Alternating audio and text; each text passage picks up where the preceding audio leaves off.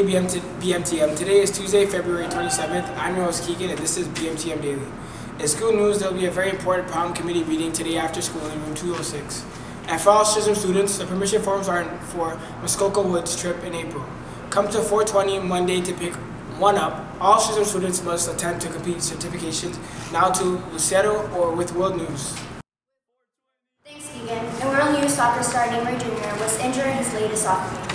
The soccer star is suffering from a sprained ankle. Many soccer fans are worried that due to his injury, he won't have time to train for the World Cup. Now to Damien for weather. Thanks to Sarah, currently the temperature is 12 degrees with clear skies. We've been getting temperatures that have been leading us to have spring weather conditions. Later on tonight, it'll be 8 degrees, so make sure if you're going out that you have a spring jacket on.